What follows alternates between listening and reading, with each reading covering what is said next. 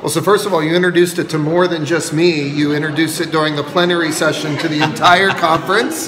So I think it's important that people know that. And so your caring concern for people from different levels of society in India, to have a nonprofit arm to serve those that might not have the money to get the best career services, very impressive. And then of course you take what I would call an ecological model, both in looking at the holistic person, but then also drawing from so many different areas of science. I am just excited to learn more about Lifology and more about you in the future.